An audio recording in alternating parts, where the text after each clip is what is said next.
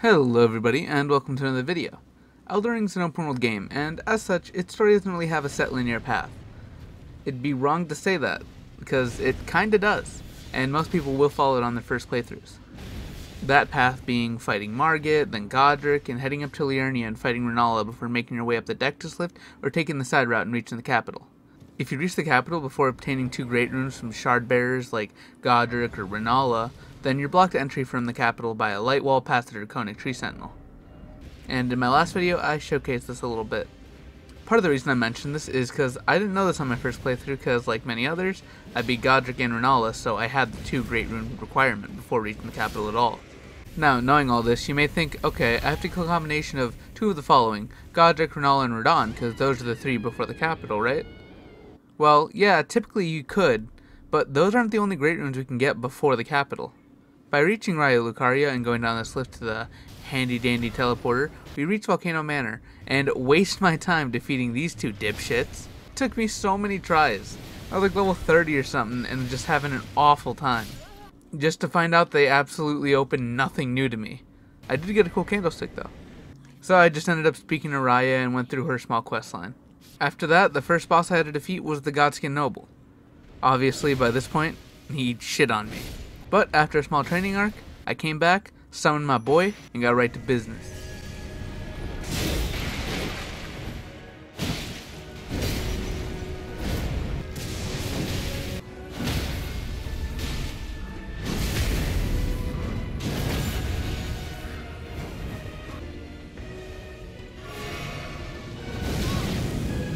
Oh, that's horseshit.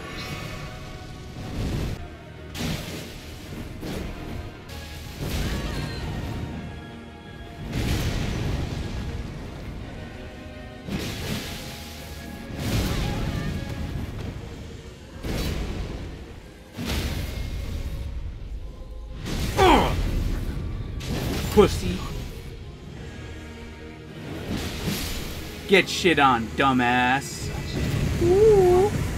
Can't fat roll all over me anymore, bitch. After that genuinely nerve-wracking fight with the Godskin Noble, I made my way to our first shard bearer, and the first of the 2 great runes I needed. And along the way, I got extremely lucky with this genuinely 1% weapon drop. Once I make my way to the boss arena, I'd be lying if I said I didn't struggle a bit. As you can see, the first boss I chose for this run was Rykard. Thankfully, this boss fight is pretty gimmicky, so it wasn't too bad. I just kept getting really unlucky with some moves and my poor timing on some dodges.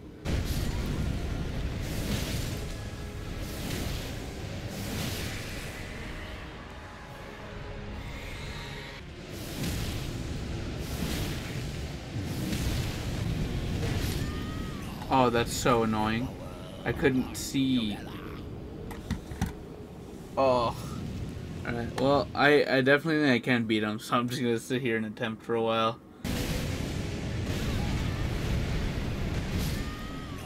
Oh, that's so annoying.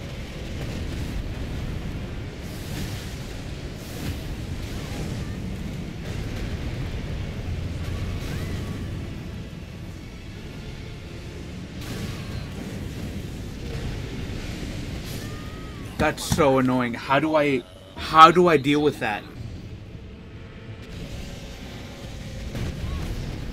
Oh no. That's so annoying. Unfortunately, I wasn't able to record the full fight due to some weird issue my Elgato had, but I got the last 2 minutes or so, and I got extremely lucky, because for some reason all my attacks were just staggering him, so I just did that until he died.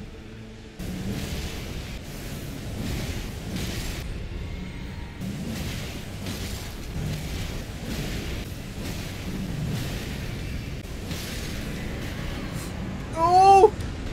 Let's go, baby! Sorry. That was my first great rune! Let's go! And with that finally over, we have our first great rune. And that opens up the next one. If you watched my last video, then you might have an idea of who I'm talking about. Now that I have my first great rune, Vare spawns in front of the Rose Church, and after doing his questline by going to the Ride the Blood Ruins and invading the summoning sign on the ground, because I didn't want to invade 3 people and waste like 20 minutes doing all that, and then getting some cooties on the napkin he gave me, I ended up in the Mohgwyn Dynasty. I spent a good bit of time preparing by getting the Purifying Crystal tier and leveling Littell. This fight also took me so much longer than it did to beat Rykard, due to the fact that Mohg's a bitch.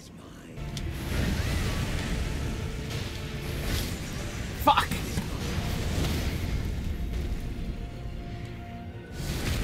Yeah. Yeah. That's the one, baby.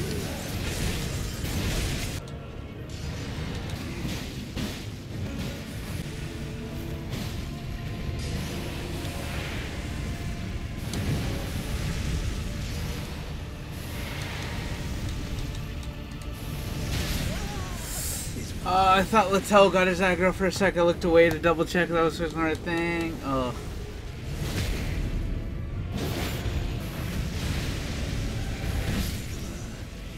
Fuck!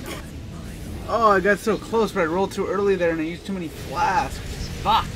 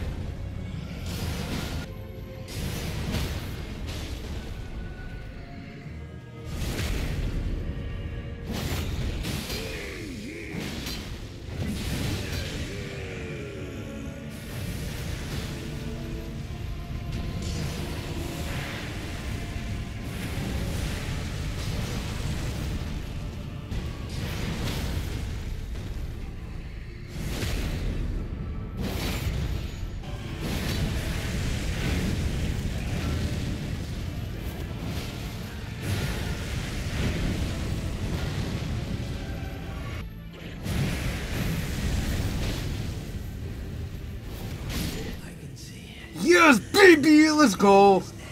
Whew. Let's fucking go! It was a super satisfying fight to complete though, and thankfully this would be one of the hardest fights I'd had to complete for this game.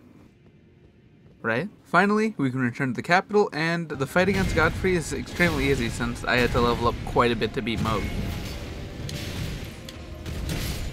Fuck!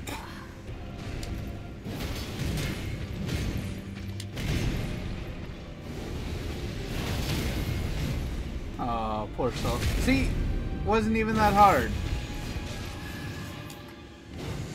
Oh, he's already dead. Let's go! My first talisman pouch! Let's fucking go!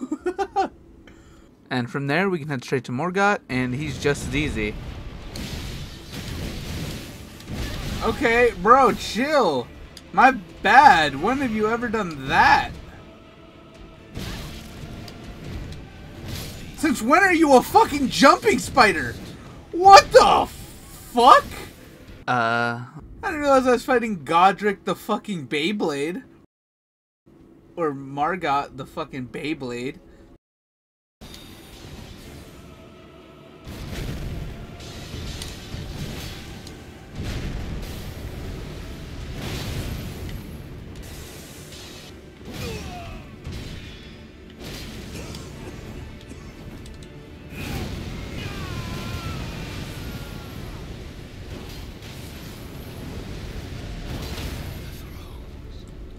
Wow, buddy, grow up. I see why everybody says this weapon is like busted. Cause it is. Holy. There you go. After beating Morgott, the next step is to head to the mountains, but before that, we have some business to deal with. So I begin by traversing the sewers and estimating Mohg again. Yikes. So we begin by defeating Mohg and then running past him and having the worst time imaginable. I went too far. God damn it, I hate parkour in this game. No, I hit the corner. Are you kidding?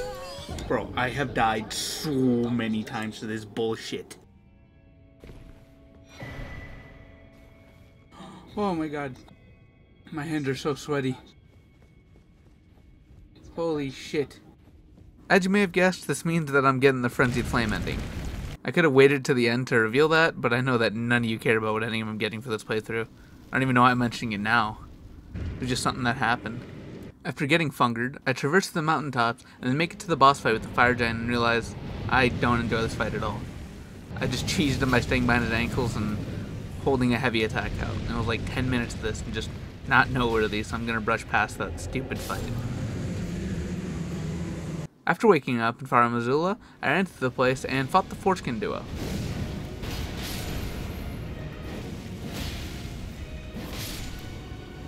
Get fucked, pussy. Uno más.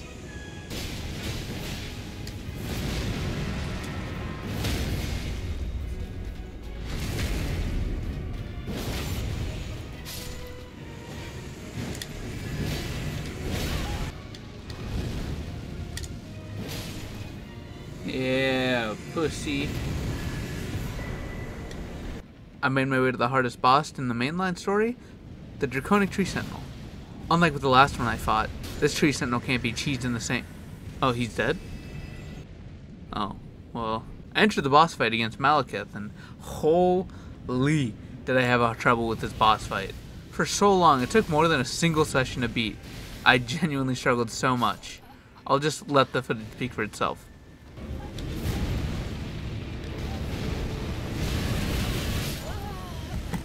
I hate Malekith. God damn it. Yeah, I literally have no opening to attack him ever. That's so annoying.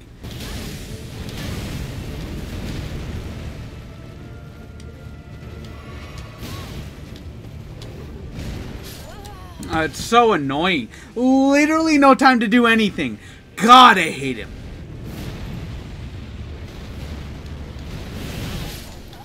Like, what? I don't understand when I'm ever supposed to hit him. I actually had to overlevel a good amount because of just how hard of a time I was having.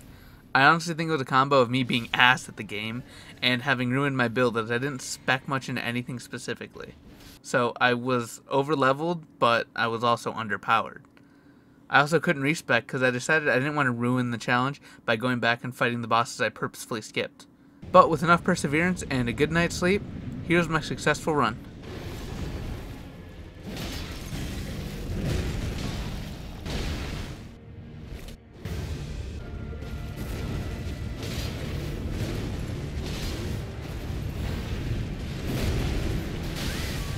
Okay, I just can't roll away there.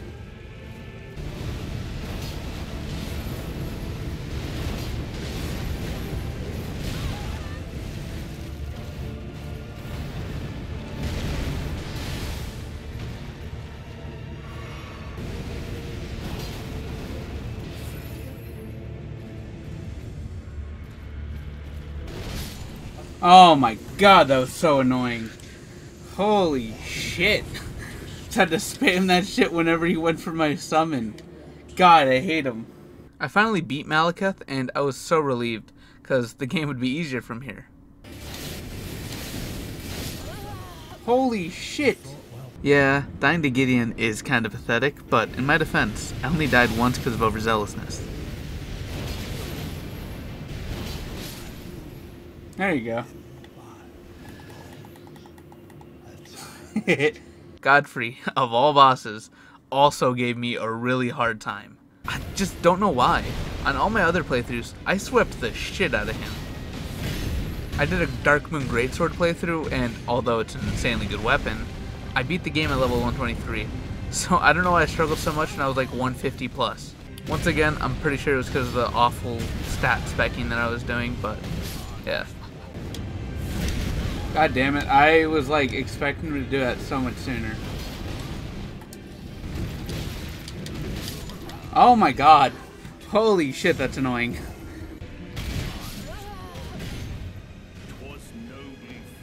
What the fuck just happened there? I'm so confused.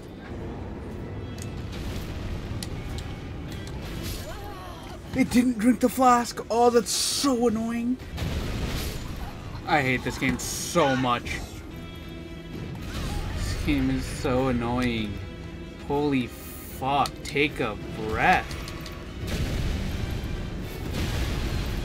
Any point, like, just where he's not constantly attacking.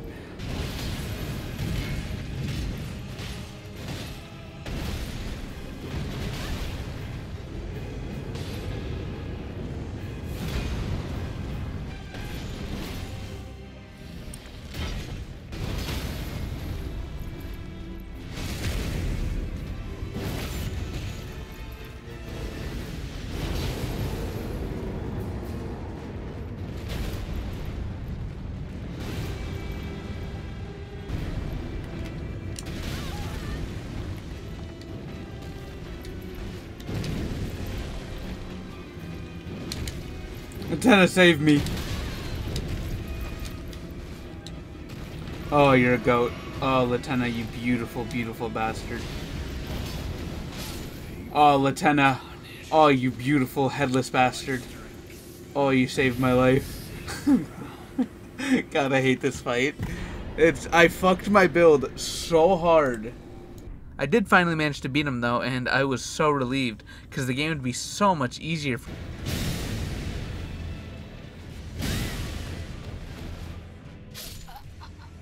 I'm kidding, of course. About the implication of struggle in that Radagon was just not a hard fight. Neither was the Elden Beast. Both have pretty easy to react to attacks. This wasn't too difficult of a fight, but I'll play the rest of it with my live commentary over it.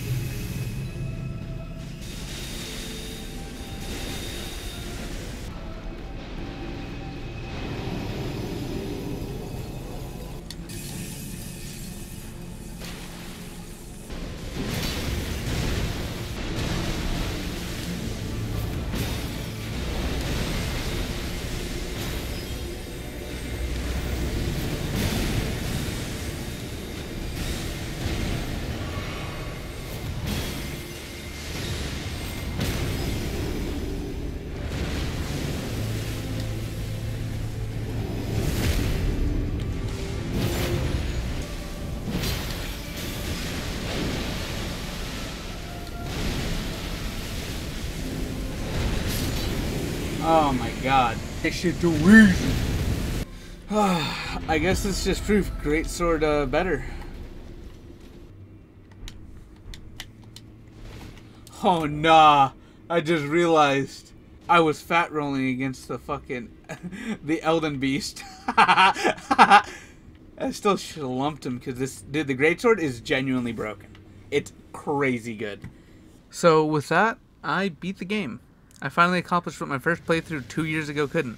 Granted, I have 100% of the game achievement-wise on Xbox and completed like 3 to 4 playthroughs since then, and I even went back and beat the game on my initial save.